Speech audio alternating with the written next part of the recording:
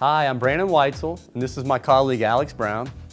And over the next few minutes, we will talk about some of the trends in Atlanta's current development environment, and then focus on the progress of a few developments in Atlanta's top submarkets.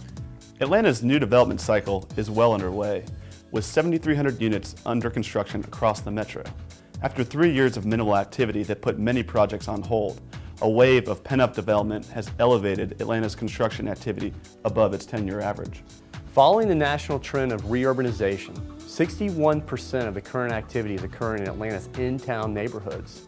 This trend should continue, at least over the next few years, with 77% of proposed properties located inside the perimeter.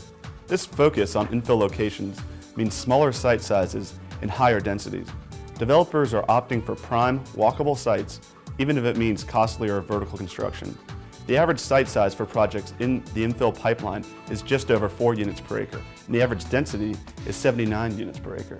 Conversely, there are only 3 properties being built at less than 50 units per acre inside the perimeter. One challenge that developers are facing is rising construction costs. Key materials such as framing lumber and drywall are up over 20% since last year. Land and labor costs are also rising.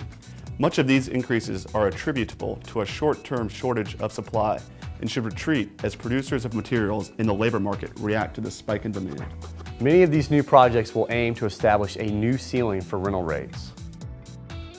Buckhead is one of the principal areas for development, with 12 projects in the pipeline.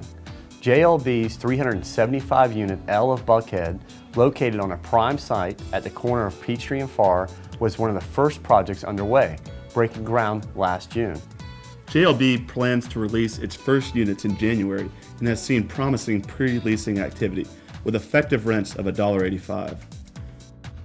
Just down the road, Preserve Properties is building a 9-story podium project and plans to target an older demographic with larger units and average rents of $1,300 for a 1-bedroom and $1,900 for a 2-bedroom. The Preserve is in vertical construction and plans to deliver its first units in early spring. One of the most interesting projects in the pipeline is Camden's multi-phase Paces development, which will go up in place of a 250-unit aging apartment community. Camden acquired the prime 30-acre tract for $39 million last August. Demolition is underway, with construction on the first phase and expected to begin by the end of the year. The 376-unit Phase 1 will include a mix of mid-rise, 7-story tower, and townhome product.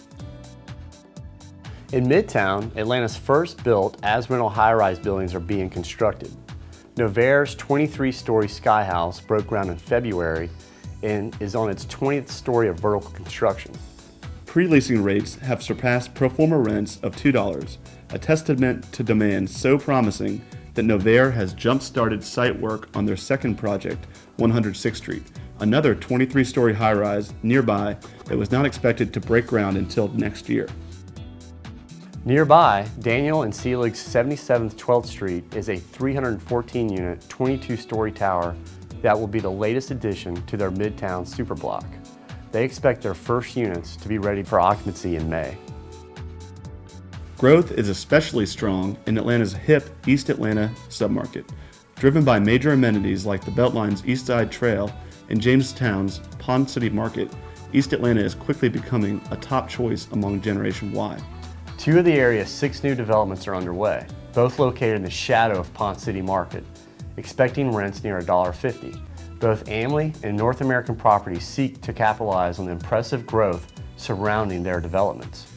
In West Midtown, East Atlanta's counterpart on the opposite side of the CBD, Greystar is the first of 5 coming developers to break ground.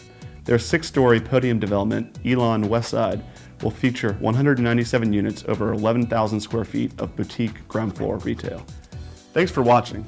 And for more information on the Atlanta's development activity or to schedule a WebEx overview of our city's new construction, please contact Brandon Weitzel or Alex Brown.